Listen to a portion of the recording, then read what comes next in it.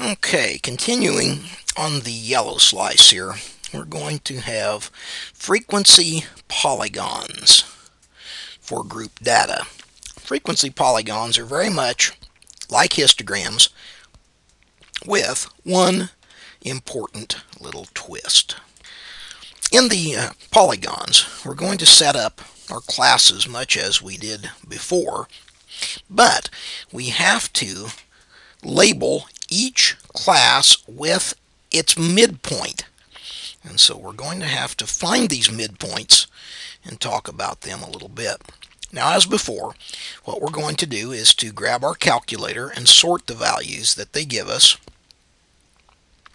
Pull those values into the calculator, click sort, and get all of your numbers sorted out from small to large. Now, in this case, notice that we're going to have an initial class boundary of 1.5, an ending class boundary of 41.5, and they tell us this time that there are 5 classes. So let's go over here and begin to draw this out much as we did before. Now, at least this time they told us that we're going to have 5 classes. So I drew out the 5 boxes here representing the 5 classes, but they tell us some different information. The first thing they tell us here is we have an initial class boundary of 1.5 and an ending class boundary of 41.5. So let's get those penciled in. 1.5 is going to be our initial here, and 41.5 is going to be our final class boundary over here. Notice that we know that there are 5 classes, but this time they don't tell us the class width. So the first thing we need to do is to figure that out. Now notice that the amount of space from 1.5 to 41.5 can be calculated by simply taking the bigger number, 41.5, subtracting the smaller number, 1.5, and that this total distance then from here over to here is 40. But that 40 is going to be divided up among each of the 5 classes, so we are going to have a class width of 8. Now, knowing that, we can go ahead and pencil in each of the other class boundaries, because remember that 1.5 is our initial class boundary, but now since we know the class width is 8, we can simply add that. So 1.5 plus 8 is 9.5, plus an additional 8 would be 17.5, plus an additional 8 would be 25.5, plus an additional 8 would be 33.5, plus an additional 8 would remarkably give us the 41.5 that we should have for the ending. So this is a good way for us to check to make sure that our class width is in fact correct. Now that's nice and everything, but that will not give us what we need for a frequency polygon. We must also have these class midpoints. Now the midpoints are going to be the values that are at the center of each of these classes. So we're going to also need to calculate them. Now the way to do that is to take your class boundary at the beginning, your class boundary at the ending, add those together,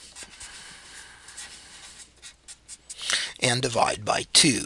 So you're going to take, in the first case, 1.5 plus the 9.5, add them together, divide by 2.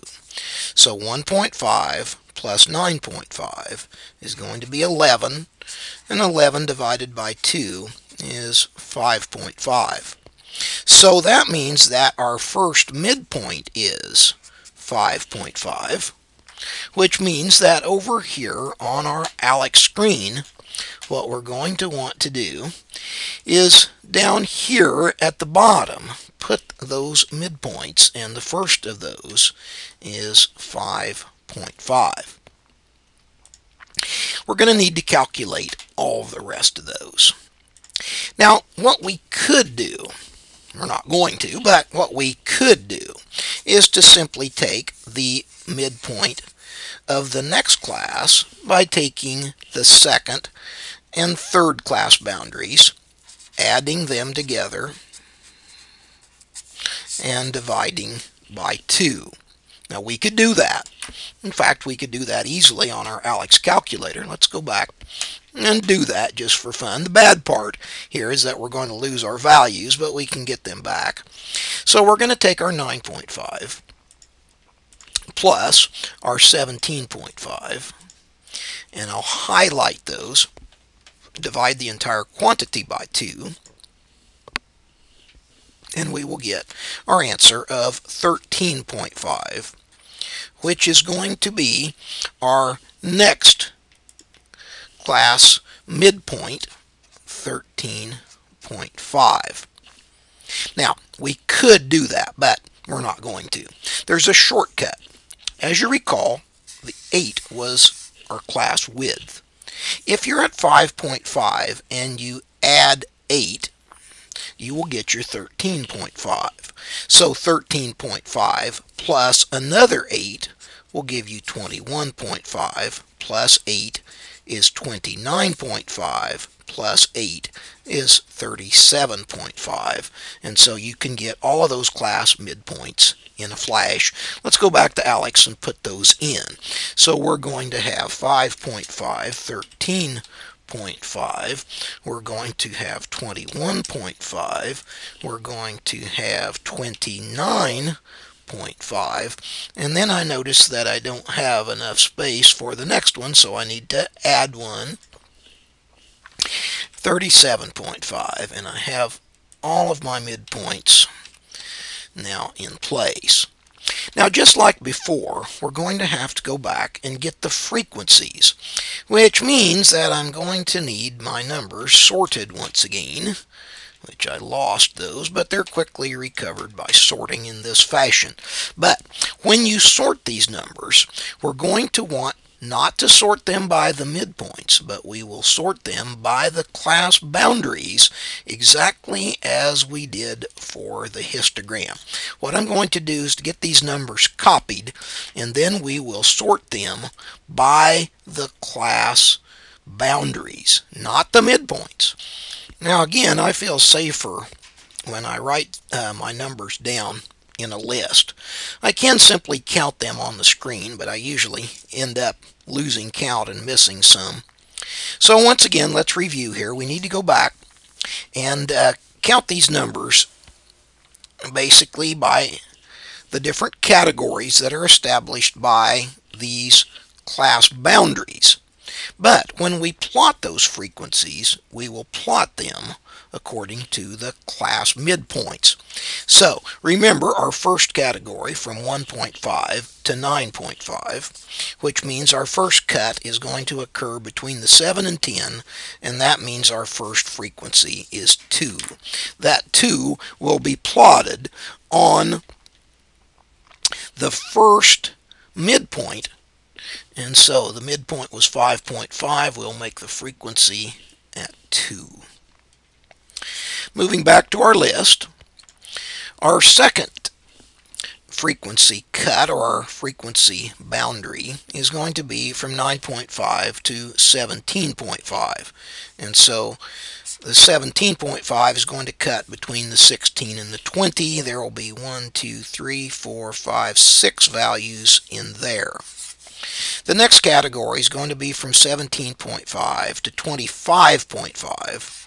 25.5 is going to cut between the 25 and the 27. There are 1, 2, 3, 4, 5, 6 values in that class. Now, our next class then is going to be from 25.5 to 33.5. which means that we're only going to have this one and this one in that class, or 2. And in the last one, there's simply going to be this 1 value.